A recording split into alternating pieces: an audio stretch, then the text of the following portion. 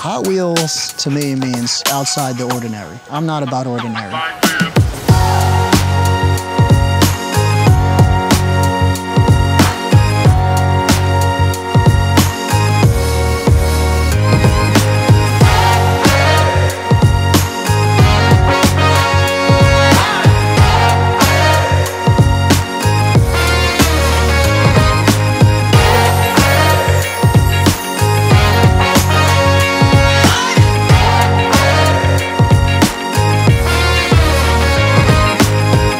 Turnout. What I like is that glitter gold Barris Corvette. I mean, there's so many great cars, kind of hard to choose. Yeah, I think a couple of us like the jet car over there. I saw a lot of kids getting into that. And that's I always say the Hot Wheels dream starts with the kids at an early age.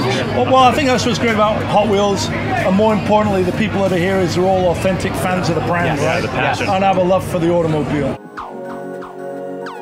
So I want to say a big thanks to Hot Wheels, and also, most importantly, a big thanks to all you people that came out today, because without you people, there would be no Hot Wheels. So thanks a lot. Let's keep on rocking. We had a lot of tough decisions to make, but we chose ours. This is a car that was inspired by the Bonneville Salt Flats cars, and our winner is the 2 Jets. Luis Rodriguez, congratulations. I'm ecstatic right now. I can't, there's no words, man.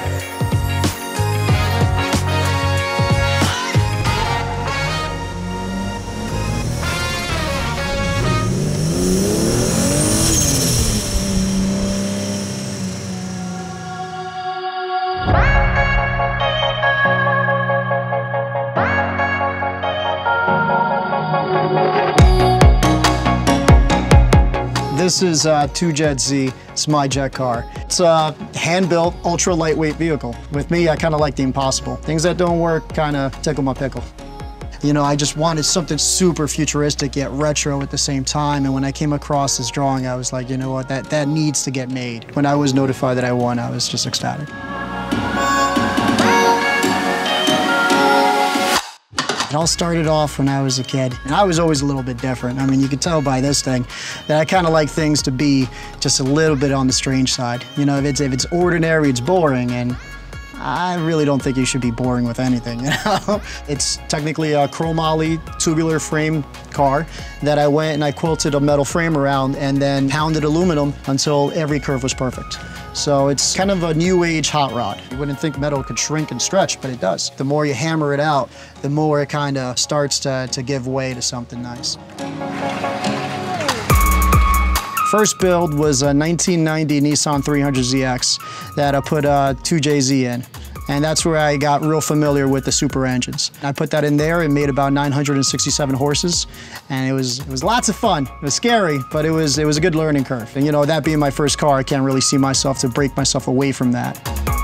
Every time I think of Top Gun, I think of how can I make this car more like a jet. So what I did was I designed a switch there. It's a very simple switch. All it does is sends a ground that tells the ECU to turn the boost up. So the car's set at 525 for daily drivability, and when I take it to the track, I'll flip that switch and it bumps it up to the 627.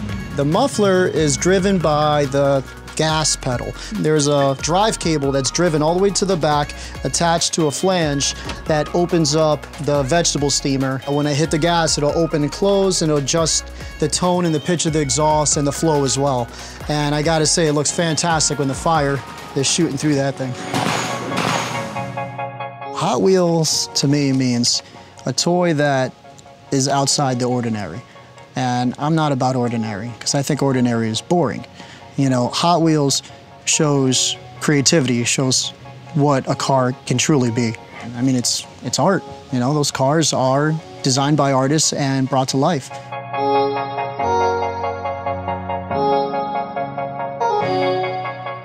I'm glad I made it this far. I'm surprised I made it this far.